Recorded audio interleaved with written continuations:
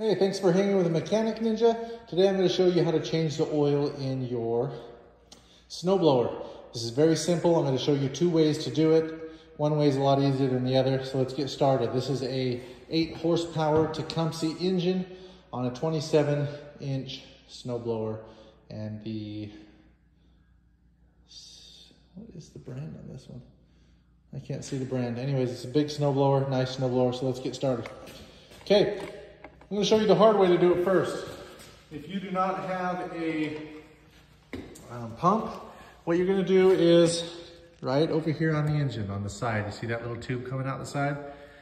This tube right here is the drain plug for your snowblower. Get a wrench that fits that. Looks like about a 1/2 inch on mine. Your drain plug may be in the back, it may be on the other side. It just all depends on what snowblower setup you have. All you got to do is make sure that you have some kind of drain pan or some kind of funnel to put underneath this to lead the oil where it needs to go. You need to catch it in a good catch basin, and you need to dispose of it correctly. Most of your auto parts stores will take the used oil. So, first things first, find you an oil pan.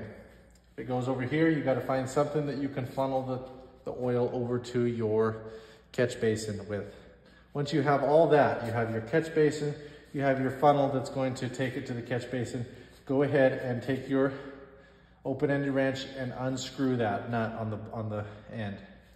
When you get that out, it's going to drain all of your oil in. Just let it sit there and drain, drain, drain. Another thing, you want to pop this open. The oil check, you want to pop that open so that it is able to breathe and it'll drain a lot better. Once it's all done getting drained, go ahead and put your nut back on, and all you want to do is put it snug, okay? So for those of you doing it that way, that is really quite easy and simple. Another thing, you kind of want to let your engine run for maybe 1 or 2 minutes before you change the oil, just to get your oil a little warmer, it comes out a little better, okay? Those of you that are going to be getting into doing this full-time as a job or doing it on the side, you want to get one of these. This is the fluid extractor pump. These make your life super, super easy. Go ahead and grab you a rag. You're going to pull out this.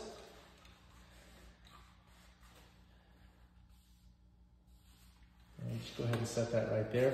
Take your fluid extractor tube and send it down right here. Go very slow.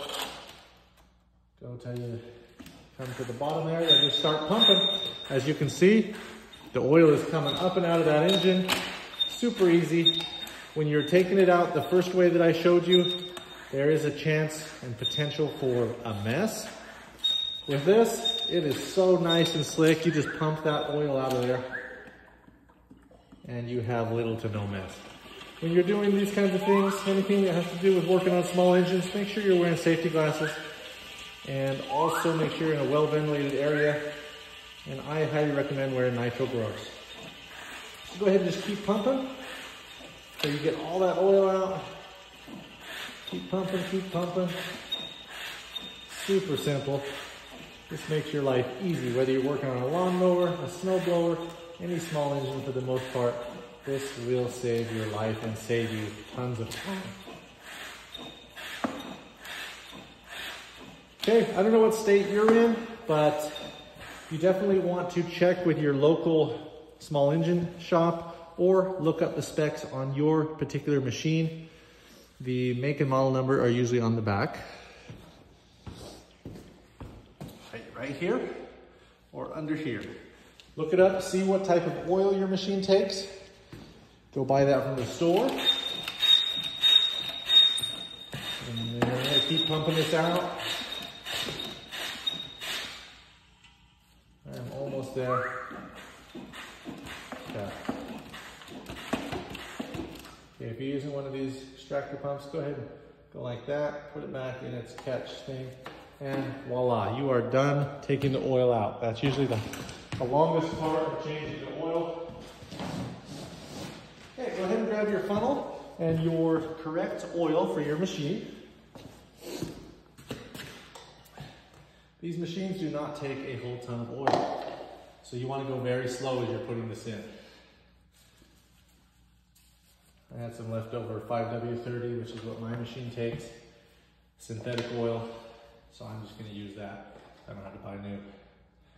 Go ahead and just put in, oh, there's a good example. Go very slow or you'll have it overfill like I just did. Just go very slow, very, very slow.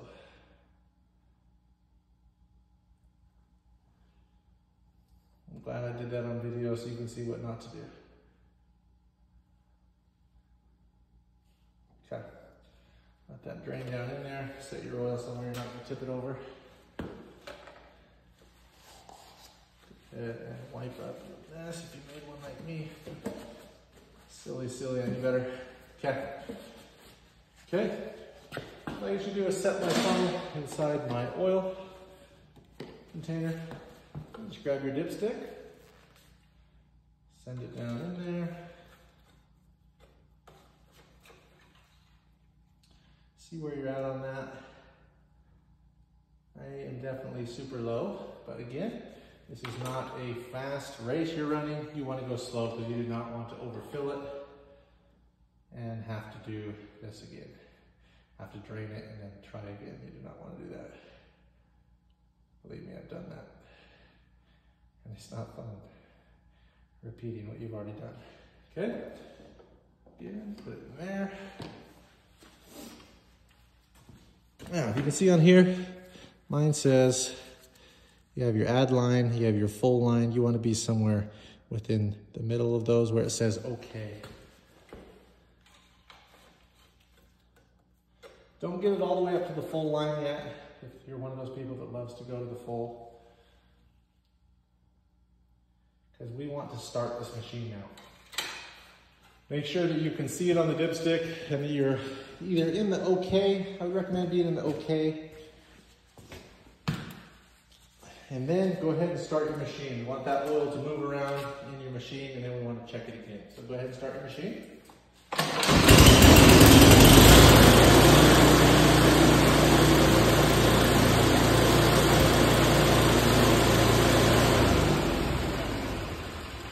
Ran it for about 10 seconds, 15 seconds. And I'm going to check this again.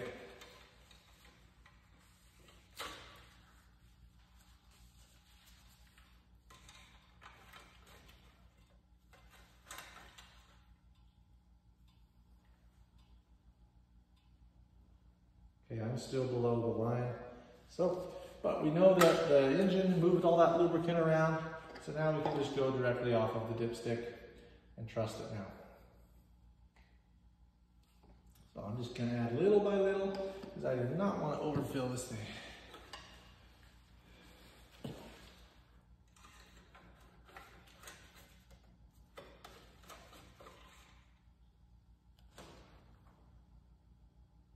Okay.